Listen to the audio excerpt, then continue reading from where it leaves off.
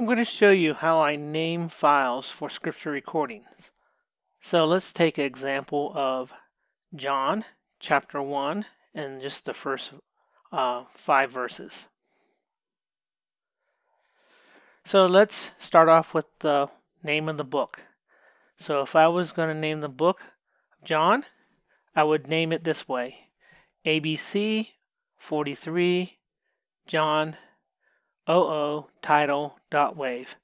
And I'll explain how I'm doing that. The first part, the ABC, is the ethnologue code. The ethnologue code you will find at www.ethnologue.com.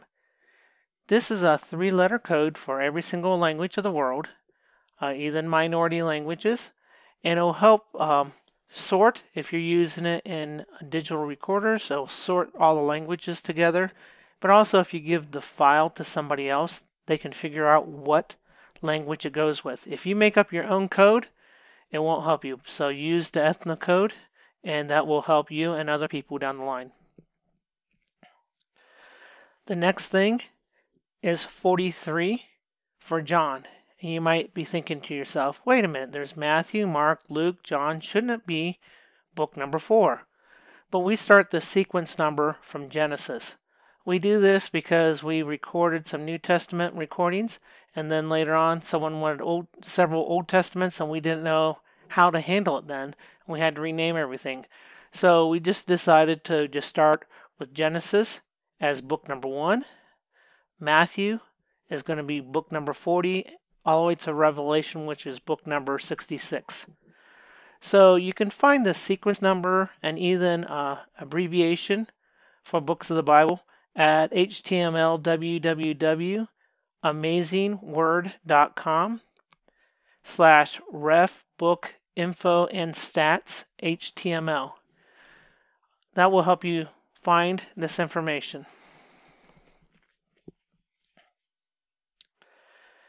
The next thing is John, or you could spell it out John. Many times I go up to 4 letters. I would try to keep it limited to 4 letters because this name of the file is already long enough as it is. But you can come up with whatever you want to. So 43 is not very helpful. It orders everything correctly. If you put the John in front, it will actually sort on alphabetical order. That's why we put the number here, and then we put the name of the book next. So you can make it whatever you want, but make it human readable. The next thing is the chapter number. We number books as chapter 00, and I'm going to show you here.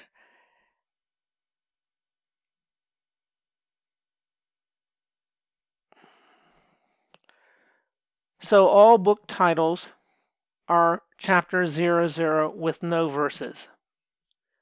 Chapter titles, like John 1, is going to be verse 0 because we want verse 1 to be track 1 or number 1 if you're going to number the files separately. The next thing is a verse number because this is a name of a book. There is no verse number, so that can be optional.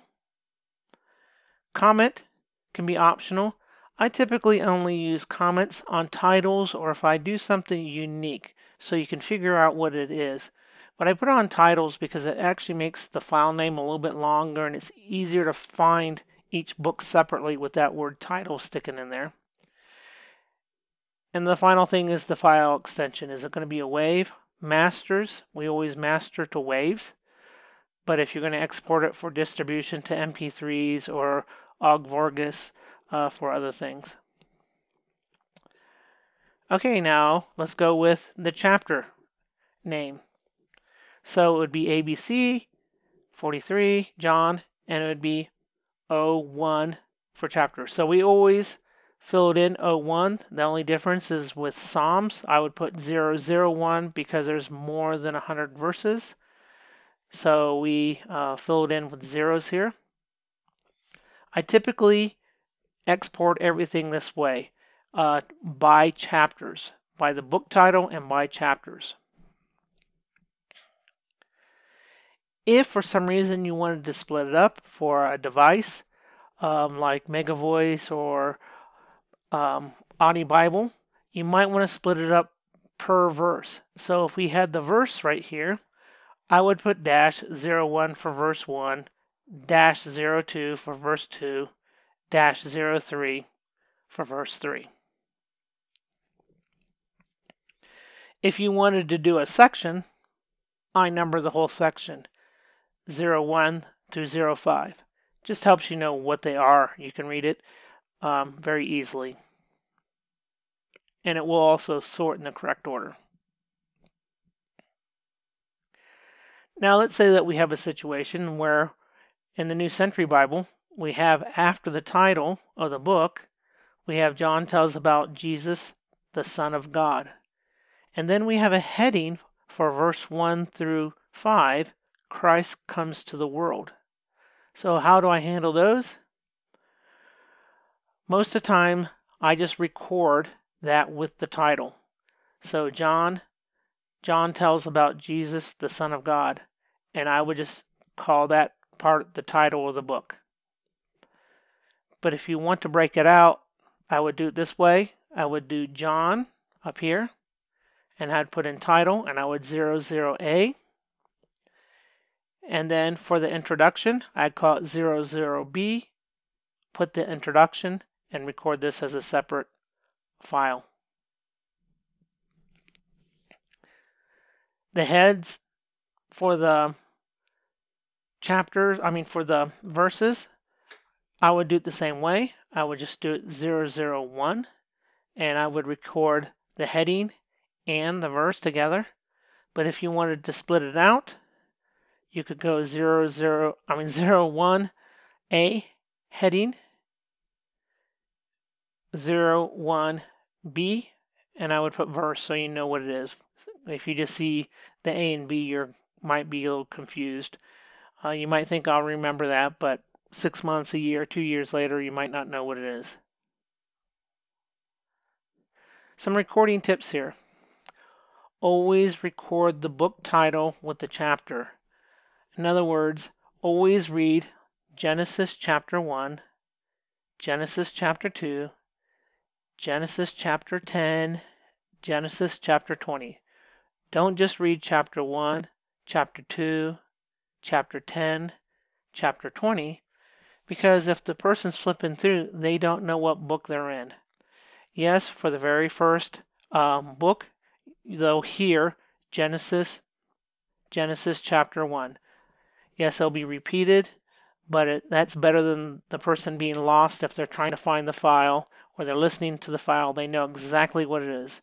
Chapter 1 does not help them, especially if you have multiple books you recorded. Know what you're going to do with verses and be consistent. Read no verse numbers at all. You just start in and you just start reading. Other option, read every verse. 1, and you read along. 2, continue on. 3, or you'll read the verses at the beginning of paragraphs. In other words, you can say 1 through 4, read. 5 through 8, read. Or you can just say 1, read along. 5, read along. Just to help the person to know where they're located when they're listening.